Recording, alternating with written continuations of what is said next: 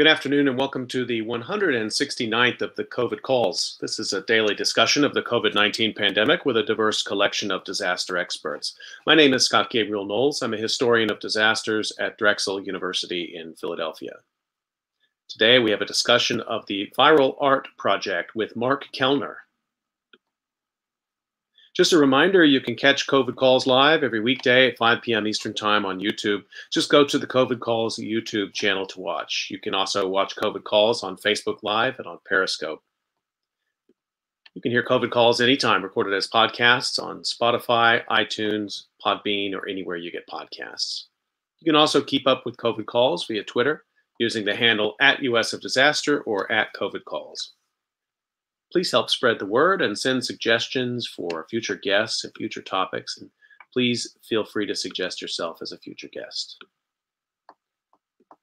As of today, November 13th, 2020, there are 1,312,857 deaths from COVID-19 globally, according to the Johns Hopkins University Coronavirus Resource Center. There are 10,675,820 cases of COVID-19 in the United States, up from 10,488,531 cases reported yesterday. There are now a total of 243,387 deaths from COVID-19 in the U.S. That's up from 242,310 reported yesterday. Well over 1,000 deaths now day to day. As a way to bring some humanity to the numbers, I've been reading a life story or a story of advocacy for those impacted by the pandemic in some way, and I'd like to continue that now.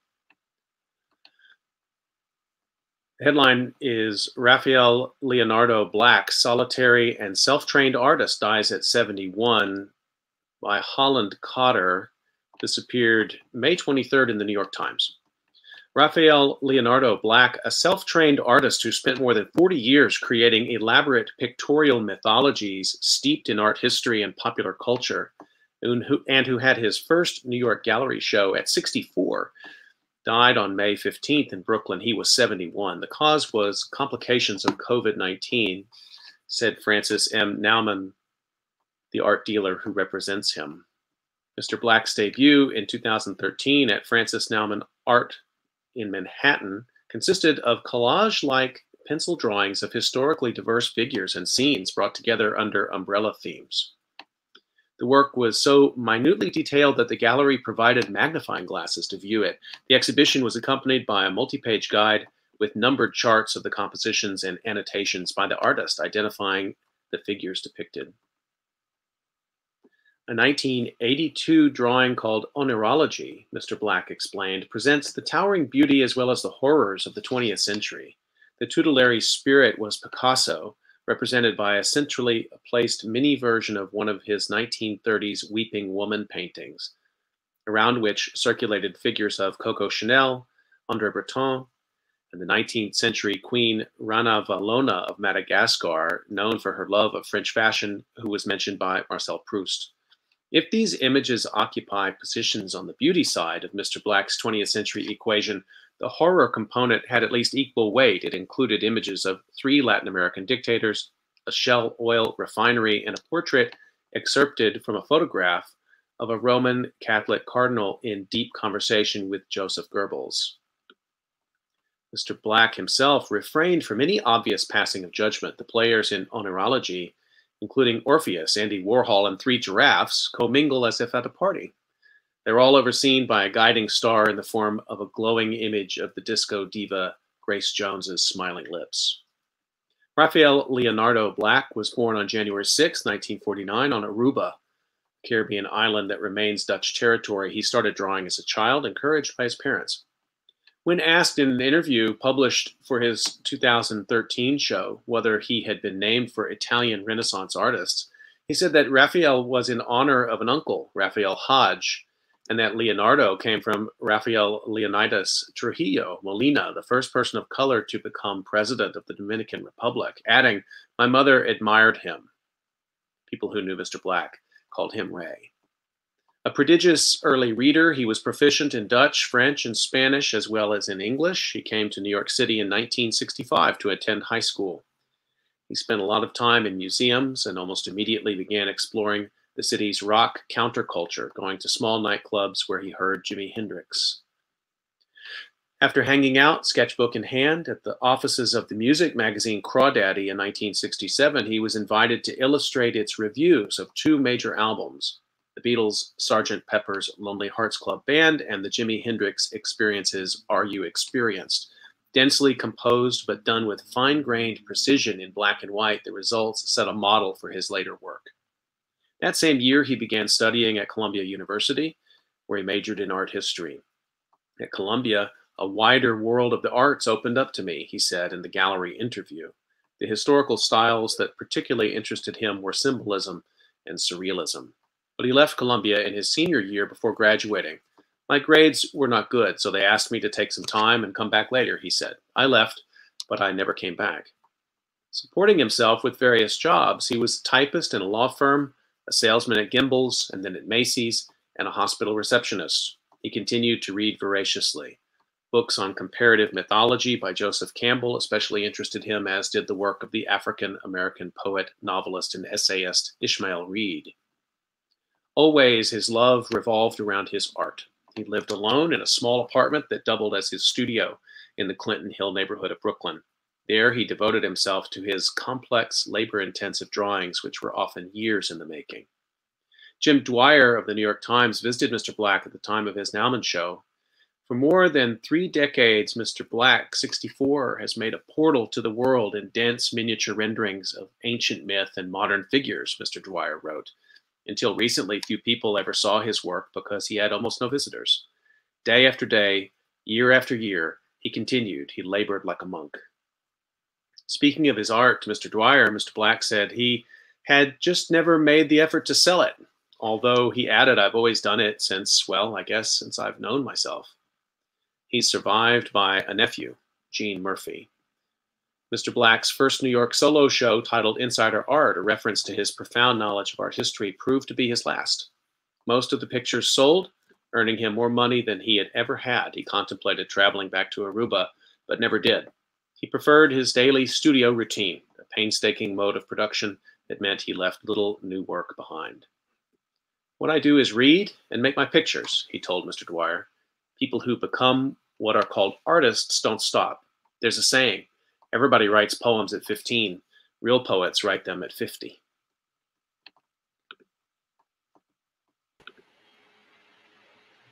I'm happy to turn to my conversation for today, and I'd like to introduce my guest, Mark Kellner. Mark is a visual artist and filmmaker based in Washington, D.C. and Brooklyn. He's a graduate of George Mason University, where he studied with the esteemed novelist Vasily Aksionov. His work has appeared in Arsenal, The Atlantic, The Washington Post, and The Times, among other media outlets. His practice centers on the distortion of ubiquitous mass culture, cigarette labels, oil and gas station logos, fast food signs, retail culture, among other touchstones. In 2019, his solo exhibition, Solaris, Shelter for the Next Cold War, garnered wide acclaim and over 13,000 visitors. Of late, he's shown at Ronald Feldman Gallery in New York and the Librairie du Globe in Paris. Prior to the art world, he worked with filmmaker Steven Spielberg, coordinating the production of video testimonies of Holocaust survivors in Eastern Europe and the former Soviet Union for the USC Shoah Foundation Institute. Mark Kellner, thank you so much for making time to join me on COVID Calls today. Thank you for having me. Very honored to be talking with you. I've really been looking forward to this conversation. Let's start the way I usually do, just to find out where you're calling from and how the pandemic is looking there today. Sure. I'm in Washington, D.C. My wife is a physician here and very much on the front lines of the pandemic. As an OBGYN, I believe next month she's going to begin delivering the first of what are called COVID babies. When there was a shutdown in March, people had nowhere to go except for stay home. So I believe at the end of November, beginning of December, those babies are coming. So I think usually when she works, let's say a night shift, there's maybe 2 deliveries, and they're estimating up to 5 per shift because of what's happening. Concerning the actual numbers, I'm very fortunate that in DC, there isn't the spike that we're seeing there isn't a spike that we're seeing across the board nationally. There's an increase of cases. ERs are getting fuller, but for some reason or another, DC, which is not really a place of conventional wisdom, people are wearing masks. And I notice it on my way from my home to my studio and just walking around. I don't see anyone without them. And I think that's one of the reasons why we have a little more of a benefit of safety here right now than, let's say, the Northeast did in the spring. We'll hope that stays. As an artist, then, you work in a studio setting sometimes with other artists, or you work in a solitary way? I work in a ex-motel, which has, I think, 12 rooms, and so each room, one per artist. So I don't see all that many people. I kind of make it my day-to-day to be there. I have a studio mate that comes in about twice a week. Everyone's working masked. Everyone's kind of being responsible about it, which is nice. So I was wondering if you wouldn't mind just telling us a little bit about your own background. We're going to talk about the Viral Art Project in great detail, but I'd like you to set the stage a little bit, understanding kind of your own practice, the themes that are interesting to you, the techniques that you use, and then we'll talk a little bit more about the project you're working on now. Oh, thank you. My practice is rooted from writing, and I like to think of myself as a text-based artist, and that just means I'm using letters in a way that might be different from the way a writer would approach a magazine article or a newspaper article visually. That means small black letters on a white background is the language that is how we are used to reading language.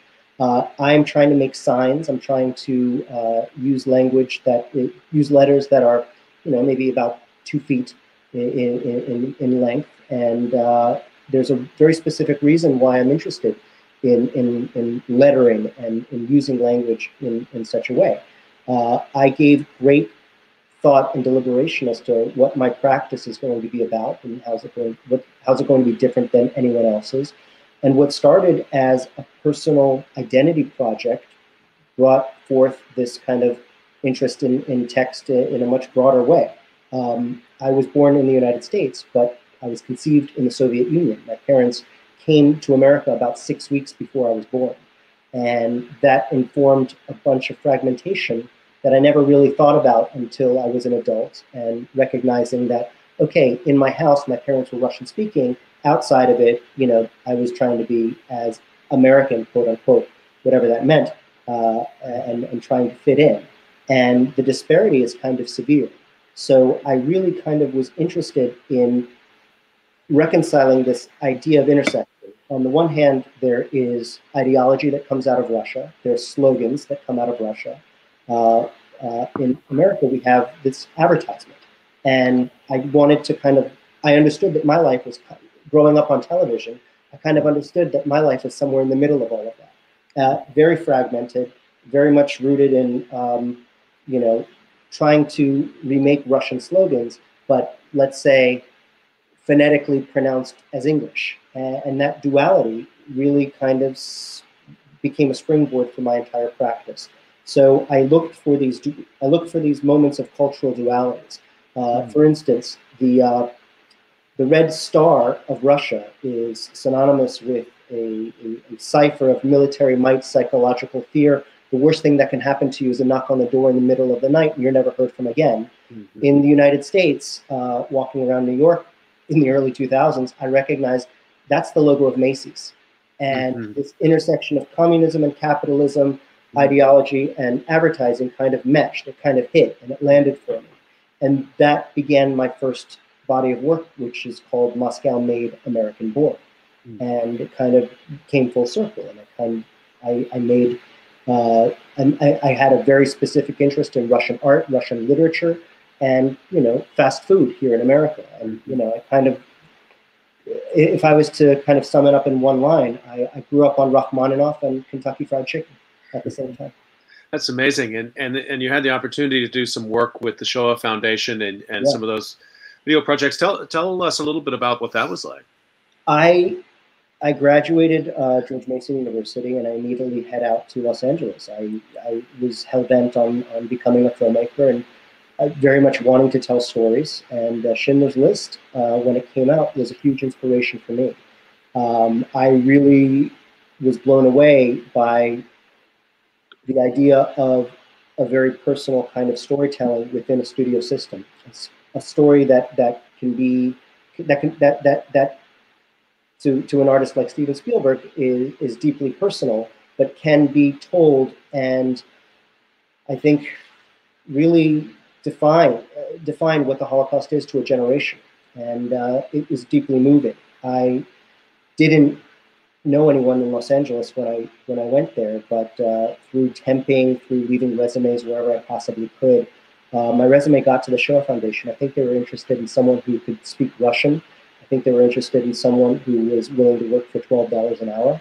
I was their guy, and it was a hard opportunity to pass up. So it was very much a race against time. My interest in film, my interest in history was full throttle, and it was probably some of the most important work I ever got to do in my life. Those interviews were done in Los Angeles, in Israel, in other parts of the United States? Yeah, when I was there, they got to 50,000 interviews and I think over 100 countries. And I think, you know, they weren't necessarily geared towards a Russian, the department that I was in wasn't necessarily geared towards a Russian emigre community in Los Angeles. Rather, the Soviet Union opened up, the former Soviet Union opened up in a way that it hadn't before in the 20th century. You know, before Schindler's List, any kind of talk of the Holocaust, where you really had collaborators living next door to survivors, literally in Ukraine, in Belarus, still to this day, no one ever talked about what happened. And the movie was a catalyst for some kind of dialogue. And we got a chance to go to Ukraine, to Armenia, really off the beaten paths, to have first dialogue concerning this this moment of history. And my job was to kind of coordinate getting an interviewer together with a survivor, getting a videographer there, making sure there's electricity in the house that is going to be there, where there's going to be an interview in. So it was a really interesting challenge because that work has never been done before. Not just for me. I mean, no, it just is new. It was new at the time, and it was a race against time because survivors are dying every day. I had a chance yesterday to talk with Alex Goldstein, who's the creator of the Faces of COVID project. And we were talking about the this disconnect that we're often feeling right now about the numbers, the staggering numbers of COVID and the stories of COVID. And even what you were just describing, you know, really throws a lot of what he was saying yesterday into relief, the power of story. At the root of the way memory of disaster is formed. It strikes me, even in just describing your background, you come into this pandemic year with a quite unique and powerful set of tools to make sense of it. You've got a global purview. You've worked with disaster survivors before. It's not a kind of a background anybody could prescribe, but you come into this year with unique talent. I appreciate that. I'm sorry that you know, for the first time in my life, artists are called to communicate messaging concerning how to live in a pandemic, how to live through a pandemic. During World War I and World War II, the government paid for artists to make posters, to make that some of which became incredibly ubiquitous in telling the American story, such as, you know, "We Can Do It" and "Rosie the Riveter." In this administration, that call didn't go out, and no one knew what the hell was going on, and we were just freaked out watching television nonstop, 24/7, looking at what's going on in New York, in New Jersey, and fearing the worst. And I think fellow artists and designers, like when they see a mess, they like to clean it up. And I'm very lucky to have collaborators on this project. We have a historian and a curator. We have a really top-notch graphic designer who is very computer savvy. And he's like, look, we have to do something. there's a platform we can reach out to artists and designers just to get messaging about, what is this thing? How do we make sense of it? What can we do to be safe? Well, let's talk a little bit about the project in detail. The project is the Viral Art Project, and I'll bring the link up on the screen, and we're actually going to look in a little bit at some of the posters. You were kind enough to allow me to choose a few that you might talk about. But yes, let us understand a little bit about how the concept for the project came about and how it works. Sure. It's fairly straightforward, and it really didn't take a lot of effort to get up. I mean, we live in this incredible moment where if you think it and, with a little skill, you can get your voice out there, okay? And with a certain Twitter following of Ben Ostrauer, let's say, who's a very, very talented graphic designer, he could put out a call and immediately 50 to 100 artists say, oh my God, I want to be associated with something that you're doing. Ben is specializing in political branding and actually is having a very interesting couple of years because he was is widely respected for coming up with the branding of, say, Bernie Sanders. He made the Bernie Sanders logo, which is now everywhere. And, especially in the Northeast, I know a lot of Subaru owners that have that sticker on their bumpers, in their cars. This year he did Kamala Harris's website. And so there's just a great visibility that's already built into our project. Ben put out the call. Zachary, coming from his historical background of, okay, I know how to, I want to build this mosaic of sorts of all of these images that were coming in. How are we going to exhibit this? How are we going to get started? And I'm someone, whereas my schedule is my own, I maintain, I'm a full-time artist in my studio, I can shift very quickly just being in my practice and saying, okay, I'm going to get the ball rolling and put up 3 posters this week. And that really became a snowball effect. And we were able to channel that to some local press that encouraged more people to submit. And we now have about 450 various posters of various degrees of messaging. Again, messaging based on the exhibit that I did, which was a retrospective of sorts, Solaris, Shelter of the Next Cold War. It was all about how in the next Cold War, you're not going to be able to, the generation of my parents and grandparents would be going into bomb shelters or getting under their desks to survive a nuclear war. The ridiculousness in the Instagram age is, oh, I'm going to take a poster from a show, I'm going to take my cell phone, I'm going to take this little tchotchke that I found at a yard sale and go into shelter. I was a year early for that, but the idea of wanting messaging to disappear is impossible. Messaging is going to be everywhere and all around us.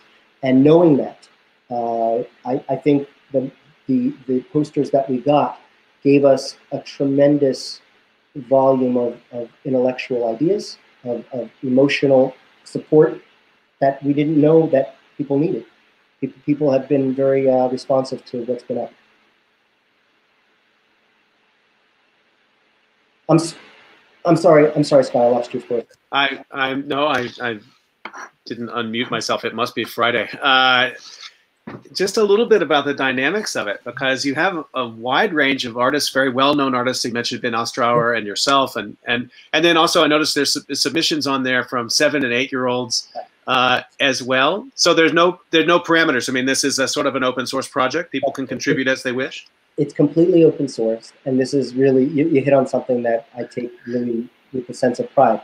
It's very democratic. We have a lot of celebrity designers, people that I can't believe I get to work with as collaborators. At the same time, we have students. We have students in high school who were assigned make a poster for the Viral Art Project. With college classes being canceled for fall semester, there's a very famous artist in Los Angeles, Eric Junker, who also teaches a class at USC. And he's like, Mark, for my students, I am encouraging a complete project within viral art. I want them to know how to engage in art and activism. And we became very much part of the agenda of the class. We became part of the, our little project became the core of their class, which was amazing. And, as you mentioned earlier, under previous times and disasters and war, the government will commission, and this is around the world, not just the United States, but the government will commission artists to create what sometimes I think are a little bit flippantly kind of called propaganda posters, and maybe because we like to think in the earlier period, maybe before postmodernism, that those posters could mean one thing. Of course, as we look at them now, they meant many different things to people even in the time who were consuming them, but the iconography is really powerful. Just with that in front of us, have any of these designs been picked up by public health agencies? Have they been sort of deployed into the popular culture or even into governmental culture? There's been interest in getting a mural on based on one of our images. That's very interesting. We have, over the summer, we've made a conscious decision. You know, we really started right at the beginning, March, April, right at the beginning of the pandemic. And during the summer, Black Lives Matter had a very important moment of a call to social justice. And we didn't want to get in any kind of space that kind of got between the messaging of Black Lives Matter to the rest of the world. And COVID, in a lot of ways, was still happening, was still broadcast, but there was two things going on the streets of Washington, D.C., where I am at right now. And we made a conscious effort not to make our project moot, but to really just kind of be quiet, let's see what happens. COVID sadly isn't going anywhere. And so we didn't really accept any new submissions for a while. But when we were a little more active, there was an interest of a foundation, I think it was called Dear Frontline, that was interested in taking one of our images and creating a mural somewhere in America near a hospital so the actual essential workers can see the very important depiction of an essential worker in art. That was a very important strategy that was developed. And that's happening around hospitals in urban environments. I've seen those images, people send me those pictures. But I can't tell you for certain if that has happened with our project just yet. I know that might be in the works. It's interesting. And I'm glad you mentioned Black Lives Matter. I mean, what a year for artistic production. What a year for democratization of artistic production. The streets of America and the sidewalks of America and the walls, you know, these instant murals of George Floyd, Breonna Taylor, and others happening against the production of the kind of artwork that the Viral Art Project is showcasing. Yeah, and we're completely supportive in any which way we can. There's a very important, there's an important conceptual artist that is someone I admire very much, named Ai Weiwei in China. And he was oppressed in China and isn't really showing in China, shows everywhere else, and was under house arrest for many years. And he has a great line that resonated with me, especially this year when I'm, you know, going to my studio and seeing what's going on in street imagery and also in fine art. He said that my activism and my artistry is the same. There is no one gear versus the other. It's all one. And what I'm looking at aesthetically and what formal properties of art making of 2020 are very much rooted in this mural idea that is going on in the New Deal, for instance. You know, markedly by, you know, artists such as Diego Rivera. A lot of that has come back, and we're in very charged political times. And it's very interesting to me that a lot of the artists that are making work, some are trained, you know, art school fellows, some are just street artists that are picking up, you know, spray cans. They're working in a very specific narrative, but rooted in a historical principle of I am including myself in the mural. I want to represent me, my family, my tribe, my friends. And we see that in the Viral Art Project. We see that in Black Lives Matter. It's excellent. Just want to remind people you're listening to COVID Calls, and I'm talking with Mark Kellner today about the Viral Art Project. I think it's a great, just to remind folks, you can get questions in if you want to put them into the YouTube live chat. You can also just put them up on Twitter. Just be sure to tag me at US of Disaster and spread the word about this conversation that we're having today. I'm going to bring up on screen here a few of the posters. There's so many. I hope people will check out the website, the viralartproject.com, and you can find them there. But let me bring up a few, and maybe Mark, you can describe some of them, and just going to see if I can make this happen. Here we go. Oh, yes. Well, that's one of mine. So I'm happy to start with that. I wanted very much to connect. Well, actually, let me start twofold. GetUsPPE.org is a very important organization that is organized by frontline ER physicians in Massachusetts, in Oregon, and in Rhode Island. And there are 6 founders. And these were the first people in America who loudly, online, in any kind of media said, there is a shortage of personal protective equipment. We need help. We cannot believe that in the United States, there's not enough masks, gloves, face shields in hospitals. So please get us some. And my wife was very much involved in trying to get that broadcast and be a springboard for that message. So Get Us PPE has a personal connection to my family because we volunteer a lot of our time to that cause. Mm-hmm. And kind of the trajectory, I am very interested in narrative. I'm using imagery that I found in World War I posters. So what you're looking at is a very kind of famous shot of a Red Cross nurse circa World War I. Mm-hmm. And by editing out everything else on that poster, any other figuration, any kind of text, you're left with this kind of angelic image that is reminiscent of what we imagine the Red Cross to be, or the way it wanted itself to be advertised during wartime. And I found a way of putting a hashtag right in her arms. And so there's a collision of messaging going on that I'm particularly proud of because I think it works so well because her fingers make it look like she's grasping this artifice of a hashtag, using the stencils of like a construction site. But I like to think that's one of the stronger posters that I've made for the project. If only it informs what is needed, at the same time kind of suggesting, hey, we've been here before, we're going to make it, we're going to be okay. Yeah, that part of it, I mean, Mark, I think we could build a whole class around this because I was thinking about this a lot. I mean, the World War I iconography is important.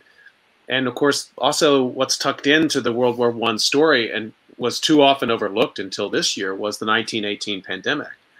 And so people providing care in 1918 and 1919, it could be very much the case that the same people providing care in one context, that is returning soldiers or soldiers at the front, were also battling the influenza that year. So I'm sure that was on your mind as you made this, but it's so powerful in that regard. I haven't seen that piece in a long time, but it still resonates. I like the idea of we are supporting, nurses aren't this propagandistic and angels, nurses are the most real people that I know in terms of like care in a hospital and sure. stick-to-itiveness and, dealing with facts, getting you in and out, making you safe.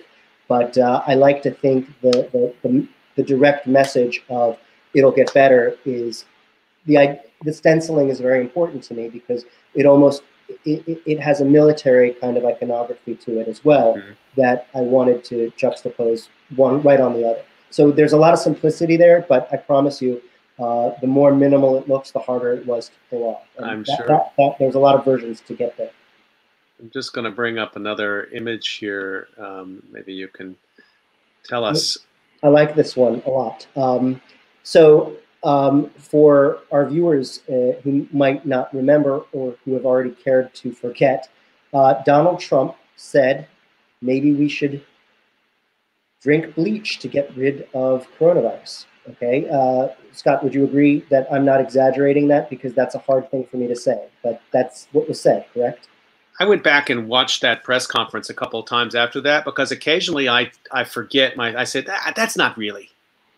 That's right. It's a completely insane performance on his part, and this is this piece is obviously capturing that. So Isabel does something really smart here as a graphic designer, I think. She kind of speaks in the language of advertising, kind of taking what is this ubiquitous Clorox bottle. And in my practice, I'm very much keen and knowing as to what bottle is which. And I also like to edit out things. And so she's taken this Clorox, she's whitewashed it, which is a very important word in terms of how we deal with an administration that's lying to us. So she whitewashes this bottle and kind of puts on, in a very ubiquitous font, please don't drink the bleach, making it look like an advertisement that you would find in Vanity Fair, you know, or here I happen to have one, or you know, on the back of this magazine. Right. It's very, very interesting that these references are concurrent, not just in one poster, but throughout the stream of our mosaic of 450 posters. Advertising, propaganda is a common theme, which I'm really proud of. And this is Isabel Sierra Gomez de Leon who did this. So this would be one that moves over into the political space. And again, in an almost surprising way, I think it's sort of showing us, I mean, I've been thinking about, you know, this as a piece that 10 years from now will be one that the explanation you just gave, people are going to say, come on, Mark. Yeah, it looks like it's not believable, you know, yeah. But I would disagree, Scott, because I think the legacy of this president will be one of, maybe so, of immense hyperbole. You say everything and it means nothing, and but people remember. You know, there were people who drank bleach. There were people that harmed themselves because they felt safe because the president told them it was okay. This one is by Laura Beth Pellner. Mm-hmm.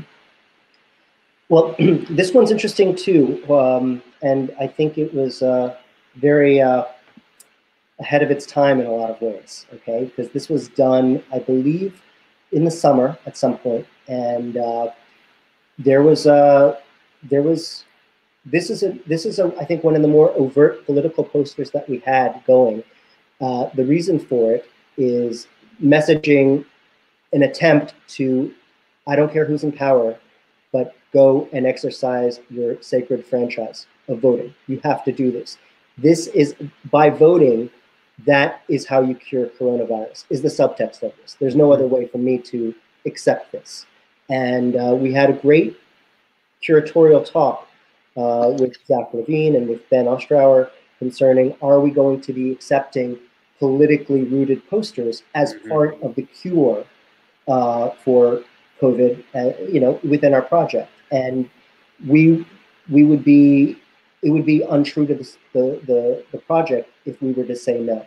We wanted there to be an exercise of free speech and a celebration of free speech. Voting by mail, I think, is important because you can't. It also suggests, look, you can't go out and vote on election. You might not be able to go and vote on election day, and this is a way of everyone of curing this disease by just voting by mail. It's not telling you who to vote for. It's just it's very, very suggestive, and it turned out to be very ahead of its time in terms of what it's messaging.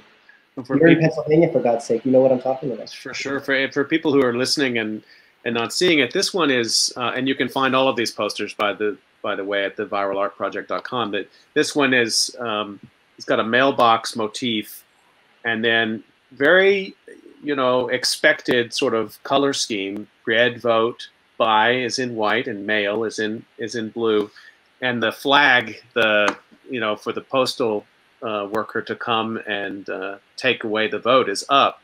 And it strikes me, Mark, this is one where, again, it could be read in an ordinary year. You might look at something like this and say, oh, this is just a get out the vote kind of message. But to me, I mean, it's so layered because not only, yeah, that's true, but voting by mail in this year, as you said, I mean, it's a life-saving act. And then in the last month, somehow in this crazy upside down year, vote by mail became a politically lively statement, which again, we couldn't have predicted that early in the year. And it's so concise and so beautifully rendered in this image. Scott, notice, if 2020 will be remembered by living in a state of perpetual emergency, notice that the red of the flag is complemented by the red vote. Vote, when I see, as a visual artist, when I see red, I think of a stoplight. I traffic in kitsch and cliche, and I'm interested in signage. And so a stoplight means stop. A red light means stop. Red also means danger. And her choice to make the topography of the word vote in red strikes a chord in me. We're in dangerous times. It's that important. Yeah. So I'm going to move on to the next one here. This one really stopped me in my tracks. Chris Aguirre. Yeah, I like this one a lot. Okay, I'm just going to leave that there. For people of a certain age who might have been, getting their first tape deck in the 1990s and listening to MC Rob Bass and DJ Easy Rock. Wow, this one is really like a tip of the hat to us, right? Yeah, I this is one of my favorites. I'm really happy that you chose it. I don't get a chance to talk about it very often, and when people ask me what are your favorite posters, we made a collage, and there are certain, we're going to make an exhibit of this, and I hope we get a chance to talk about this later. But we're going to see a few hundred of these all at once in billboard size. There's a place in Washington, D.C. That's called Culture House that's agreed to host an outdoor exhibit of these images. So my eye always goes to this one. And Stay Away From Me Contagious, Stay Away From Me If You're Contagious is such a funny way of dealing. This is really comic relief.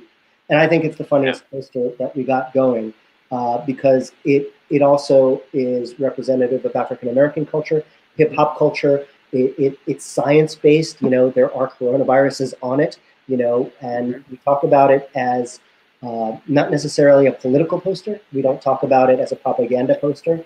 And it just has such a kitschy kind of cliche way of just always making me laugh.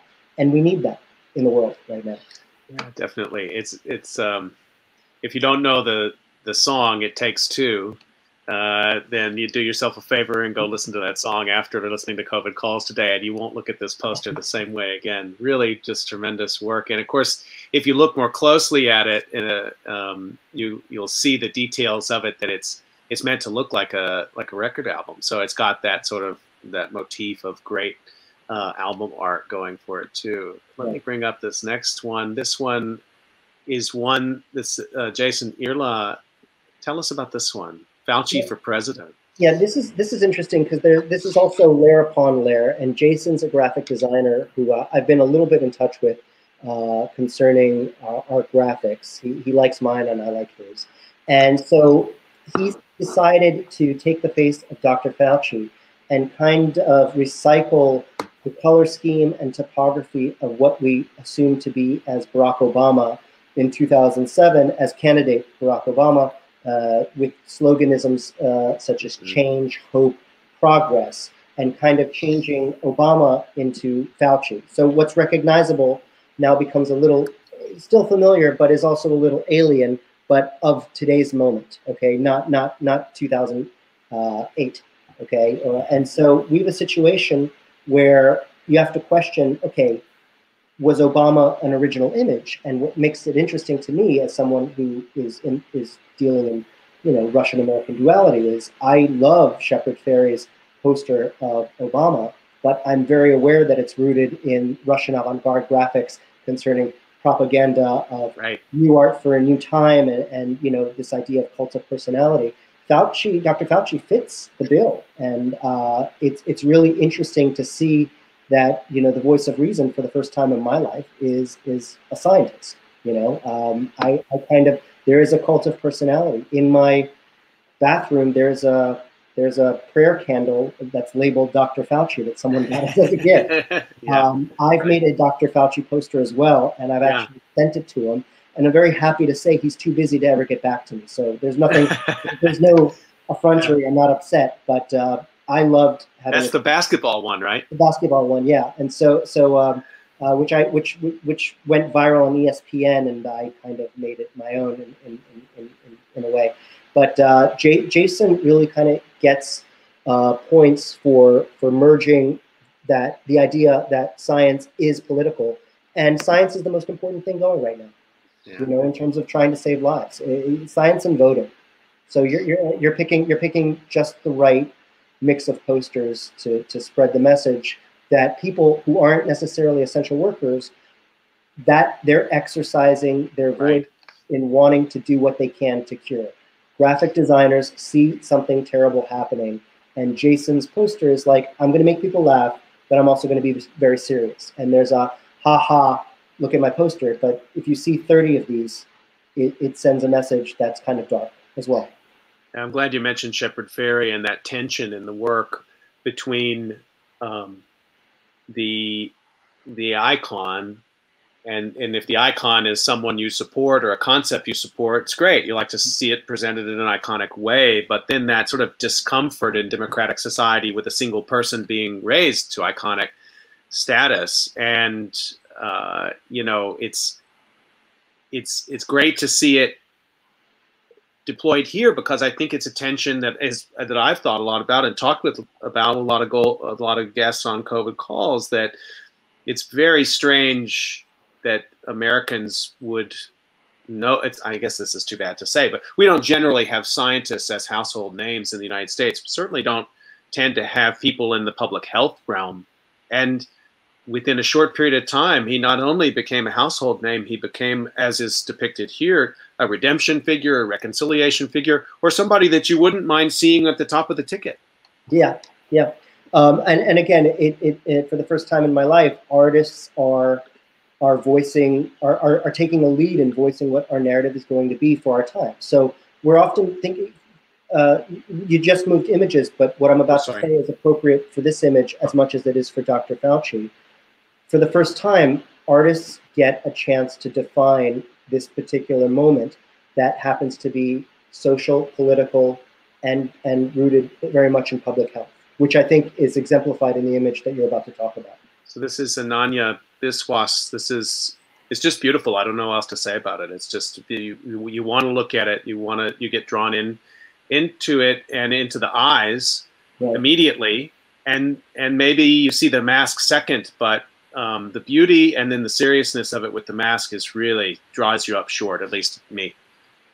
This is one of the images that I was referencing when we had an interest in taking something that's a part of this mosaic and turning it into a mural that's, say, 5 or 10 stories tall. This is something that people are really connecting with, because it's not graphic in nature of like a poster. It's almost painterly, right? And so people are very interested in this moment, be it on, the artists and activists who are messaging Black Lives Matter, or in our little modest project, this could be a doctor, this could be a nurse, we don't know. But it's not Rosie the Riveter. It's not someone who is kind of almost a caricature for a generation, 2 to 3 to 4 generations removed from World War II. All right, so this is very much of the moment. We also see that this could be a medical essential worker of color. This idea of representation, wanting to be seen and being seen for the first time, not for the sake of tokenism or novelty, but for the sake of, you go into a hospital, it's all hands on deck. And that's what this image kind of informs me. I remember seeing documentaries of what COVID looked like in New York City in March and April. I'm really saddened that the middle of the country is hitting those marks now. Yeah, me too. This is such a cool painting because it looks like she's in motion, but it's frozen, And Ananya really hit the mark in terms of channeling something that I think a lot of people react to. We're going to look at one more. I really appreciate you sort of taking us behind the scenes of each one of these. This one is well, I'll let you describe it. But just for people who are listening, this is Ben Astrar, and it says, "Are you social distancing?" And it's got a classic Uncle Sam finger coming right out of the center of the frame, pointing at us. Right. So Ben is very talented in his idea of reference, because it is a little subtle and it's a little overt, but again, this quality of familiar and alien work for and against this in the best way. So James Montgomery Flagg made a very, very famous poster of Uncle Sam, and really kind of invented this idea of what Uncle Sam looks like, and saying, I want you, and you know, for public service, your country needs you, and with the finger pointing. And in this case, Ben is using that iconography and that propaganda messaging of the finger pointing, and using, you know, on the cuff you see the stars of the American flag and field, and in the foreground, on the surface, you see the stripes of the American flag. Are you social distancing? Is such a simple question that affects everybody, but it all comes down to the center point, which is pointing people out, calling people out, saying, hey, look at you, look at you, look at you. What are you doing for the country to keep everyone safe? And it's not shaming. It's just kind of making you raise an eyebrow, and it's having fun. Some of the best posters that we have up there aren't necessarily rooted in comedy, but allow for a lot of interpretation of, yes, I'm funny, but I also am demanding to be serious, and this is your wake-up call. Yeah, this one, for me also, you think of the other one, the call to arms, the call for people to come forward. Often I think that, Uncle Sam's calling you to military service, in which you think of massing of people going into line at an induction center or on a troop carrier or something like this. And this one is telling us kind of the opposite thing. How are you going to display your patriotism? I need to know that you're keeping 6 feet distance. And the social distancing is a major theme in a lot of these posters. Yeah, I mean, it wasn't the government telling us to wear masks. There is no mask mandate for America. It's small communities. It's counties, it's states, and it's a shame. I think history would remember this time if things might have been different in terms of leadership. Lives, many, many thousands of lives could have been saved. So I want to just remind folks, you've been listening to COVID Calls, and we still have a few minutes left with Mark Kellner. You can get your questions in YouTube Live. Just put them in the YouTube Live chat, or put them up on Twitter, and be sure to tag @US of Disaster. Mark, I want to ask you a little bit more. This is a little bit more of a conceptual question, but it's been on my mind a lot. We spend a lot of time together, but separate. We spend a lot of time having in-depth conversations these days using media we hadn't used before, like you and I are having right now. Yeah. And then looking over the posters, we have this sort of storehouse of iconography and visual culture to draw upon. How's our visual culture changing right now, do you think? I've been thinking about this, like, how is Zoom changing the way we see, the way we represent? And I was, even in looking at the posters, it got me thinking too, that the use of space, openness and distance I guess you would call it minimalism, but it means something different now. And I don't even have the correct terminology to talk about art in this way, but I hope you'll sort of put up with the naivete of my question, but I feel like our visual culture is changing. Everything's in flux, and that includes visual culture at the moment is in flux. I'm very fortunate that I had a gallery show in the time of COVID. I'll take that for the rest of my life. I'll remember that 2020 was not by a long shot memorable in a positive, but I got to have a show, and I was masked at my show, and people showed up masked, and I couldn't see if they were smiling. I couldn't see if they were contemplating what I was doing, but everything is in flux visually. And the expression of going to a gallery, just speaking as someone who is, somewhat in the art world, everything's going on the computer. Everything's going, what we think of art fairs or we think of galleries, everyone right now is racing to get behind a technology that's going to be ubiquitous to the point where we can just show you paintings on your computer and you'll know if they're good paintings or not. And that's a real shame, because there is no interaction outside of the screen. It's impossible to immerse yourself in a world the way a gallery and an artist would want you to be a part of right now. And so right now it's a nation of screens, okay? What it does for aesthetics, I don't know. When I go outside, what I see is images of George Floyd, Breonna Taylor.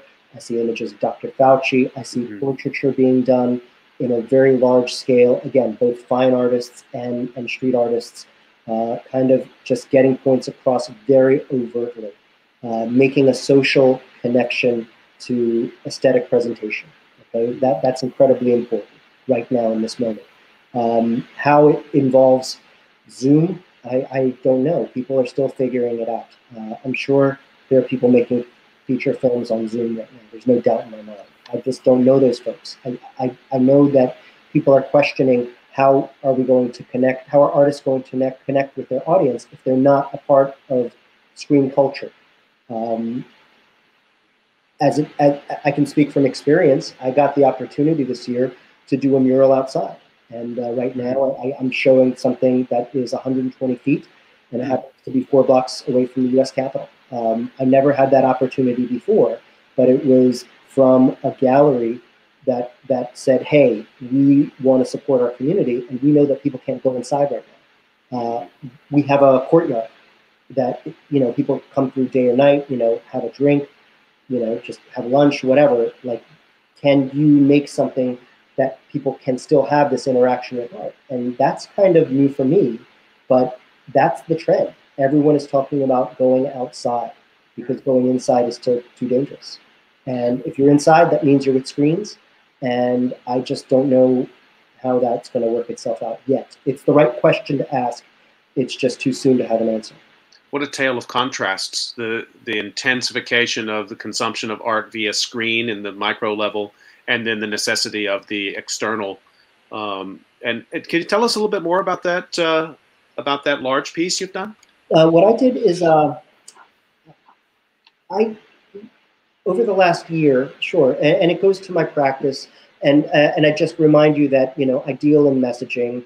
What was a Russian-American kind of duality career over the last few years, blended into wanting to do strictly American imagery. How would I distort American imagery in the way that I was able to circumvent what is Russian, what is American?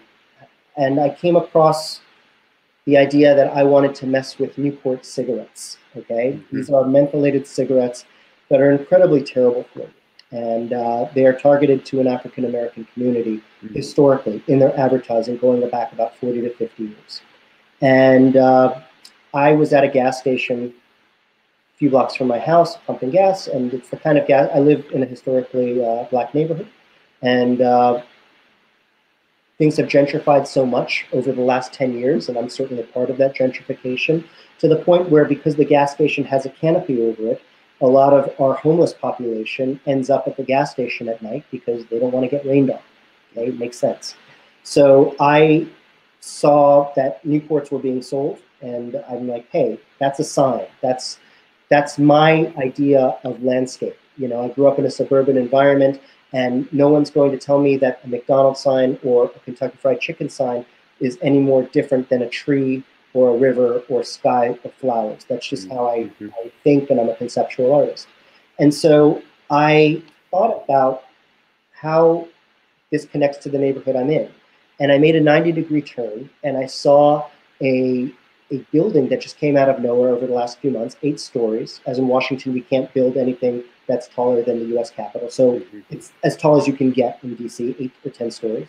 And I saw an apartment that is going to be targeted towards young professionals moving into the neighborhood. And these are apartments that are going to be going for $3,000 a month.